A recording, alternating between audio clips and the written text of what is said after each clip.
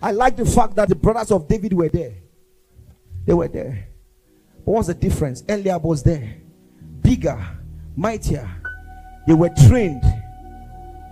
But it's not about training. It's not about training.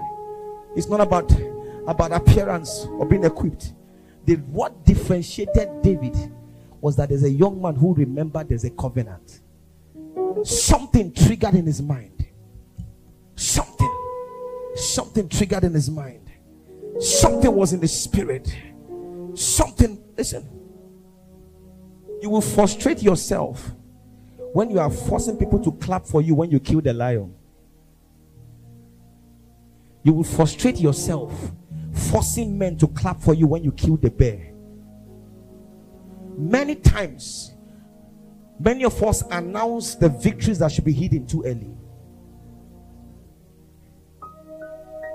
You will frustrate yourself wanting people to clap for you because you killed the bear.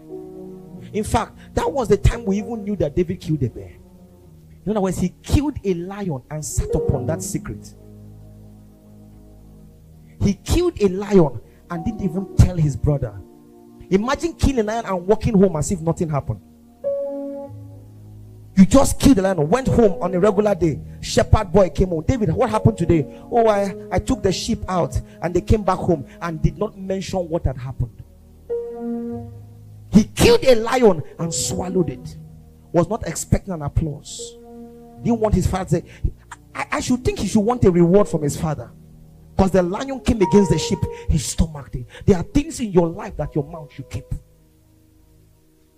There are things about your life that your mouth should keep. He stomached it.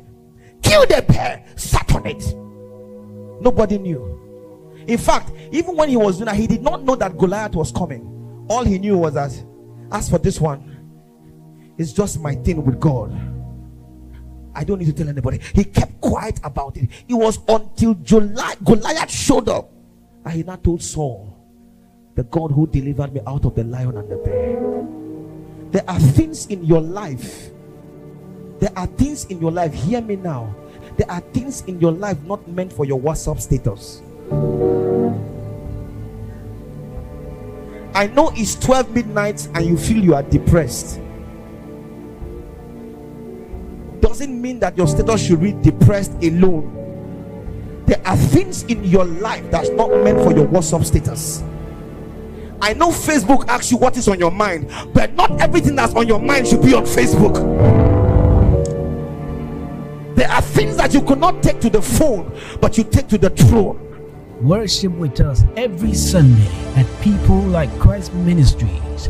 God has a word for you.